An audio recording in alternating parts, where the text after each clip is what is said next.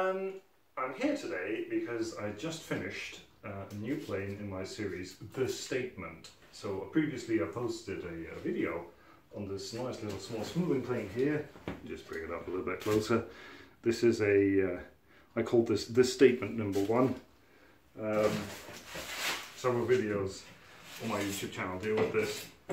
Sorry, I already stopped playing. Just can't help myself. And while I was discussing this plane, I mentioned that I was making a larger version in the, well, not of similar design in the same series, right? So this is it. So this is the Statement number 2. This is a pretty hefty smoothing plane. It has steel sole, 6mm, copper sides, boat shape, ebony infills, and yeah, I used a combination of ammonia and a table salt to get this beautiful blue patina going, and the sole and the sides are attached via these small rivets here. So these are taper pins. I drilled a couple of holes in the through the sides into the sole of the plane, and then I put in the taper pins, and then you can construct a plane like this. When you show that it also works, I think this should be fairly trivial, right? It's a plane, and indeed, it planes.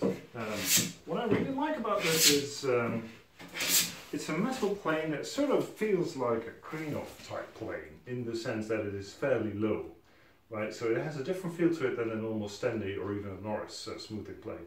I happen to have a Norris smoothing plane and compared them yesterday extensively, and yeah, it feels different, right? Because you hold it like this, so that is different from a normal smoothing plane. I'm not saying it's better, it's just different. It has a different feel, maybe a little bit more direct, but it has the weight and the heft of a normal metal plane. What else? Yeah, I kind of like this. This sort of black sleek look to it, the way it looks like a boat, and you know, how it partners with the smaller, this nice little plane here. I think the two of them make a very handsome duo, maybe father and son, or two little brothers, or a little brother and a big brother. I'm not really sure, but I think it's very pretty. So where is this going, this series? Next, I think I'll do away with the dark colours here. So this is purplish due to oxidation of the bronze. So this is, oh sorry, blue, copper, patina that we have here. I think the next plane will be constructed out of this. So this is nickel silver. Right, sort of a brass nickel alloy.